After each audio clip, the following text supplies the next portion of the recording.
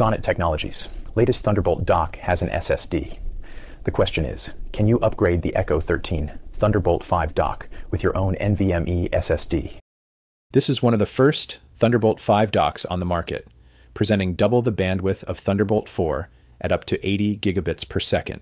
Plus, it has an internal SSD for extra storage.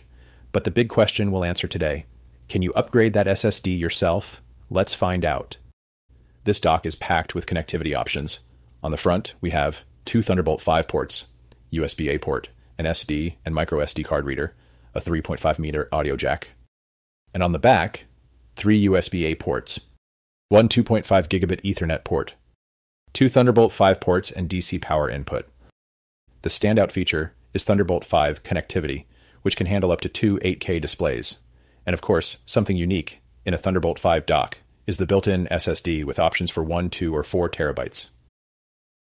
Can users upgrade the SSD themselves, or is this another sealed, proprietary, closed system? After inspecting the device, we've discovered something interesting. Unlike most devices where you'd access components from the bottom, the SSD in this dock appears to be accessible from the top ventilation panel.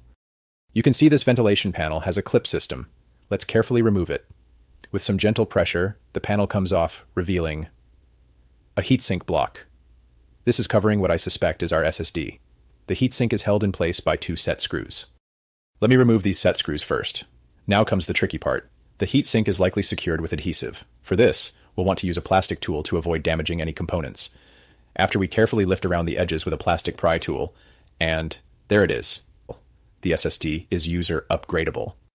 It's a standard M.2 NVMe SSD in the 2280 form factor. This means you can upgrade or replace it yourself with any compatible NVMe drive like this Western Digital 8TB NVMe SSD drive.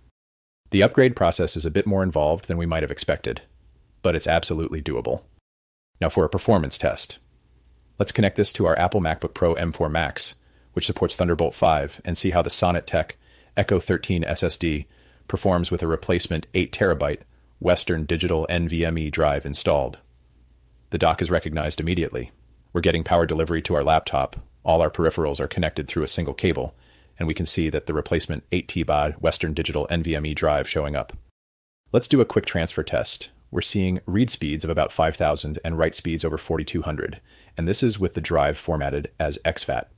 That's impressive for an external drive and close to Sonnet's claimed speeds. Comparatively, when we look at another 4TB Samsung 990 Pro SSD NVMe drive in a standalone Trebleat Thunderbolt 5 enclosure connected directly to the MacBook Pro with M4 Max chipset.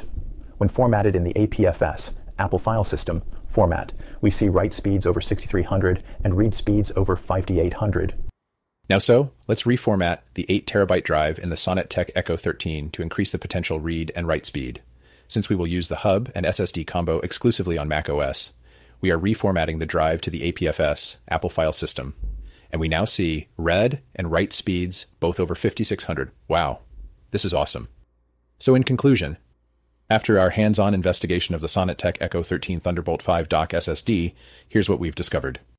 Cutting-edge Thunderbolt 5 connectivity, excellent USB, Ethernet, and SD port capabilities, sleek, durable design, user upgradable SSD for future expansion. In summary, while Sonnet doesn't advertise the upgradability of the NVMe SSD, we've confirmed it's absolutely possible with some careful DIY work. This upgrade option adds significant value to the Sonnet Tech Echo 13 dock, allowing you to start with a smaller, more affordable SSD and upgrade later as your needs grow.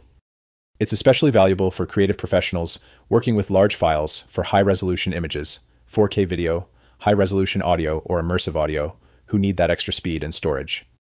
That's it for today's video. If you have any ideas about how you would use the dock, drop them in the comments below.